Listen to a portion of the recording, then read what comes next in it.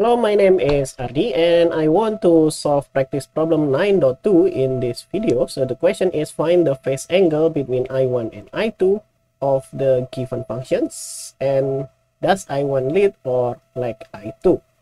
Okay, we have two different functions. One is sine and one is cos. So I want to convert one of them into another. So I want to convert the sine one into cos one.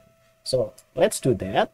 But first I want to copy the function. So I1 is minus 4 sine 377t plus 55 degrees. Okay. Now I want to get rid of this negative sign. So I want to get rid of this. How? I want to use the properties that sine of minus x is equal to sine of x. So in order to do that, I want to factor out minus 1 from the inside of the sine. So let's rewrite that. So I'll have minus 4 sine, and let's factor minus 1 from it. So I will have minus 377 of t minus 55 degrees. So we can take out the negative sign here, and that will cancel out with this one. So it becomes positive. So I will have I1 here is equal to 4 sine minus 377t minus 55 degrees. Okay. Now let's use another trigonometric function, which is cosine of x is equal to sine 90 degrees minus x, and this also the sine version of it. So I will have sine x is equal to cosine of 90 degrees minus x. So you can flip the sine and cosine with these properties.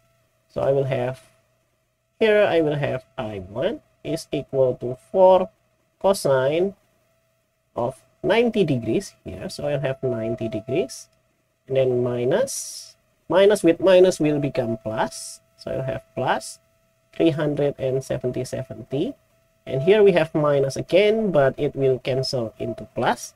So I'll have plus 55 degrees. Okay, now let's rewrite that I will have I1 is equal to 4 cosine of 377t plus 90 plus 55, that will be 145 degrees. Okay, so this is I1, and remember we need to compare it with I2. So I2 is 5 cosine of 377. Okay, we have same angular frequency, so no problem, we can compare the phase. And then I will have plus, not plus, that will be minus. So minus, and I will have 45 degrees.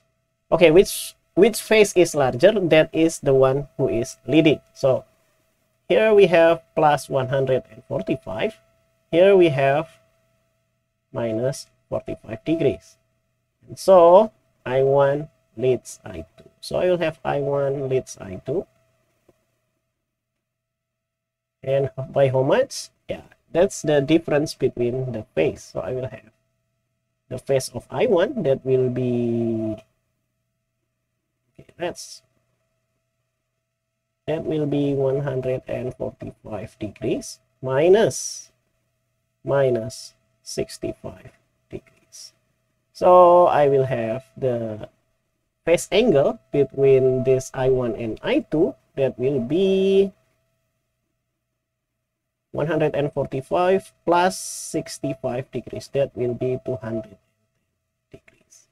So this is the final answer of the question, and hopefully I did not make any mistakes in the calculation. Let me know if I did, and do not forget to like and subscribe to the channel. Thank you. Bye bye.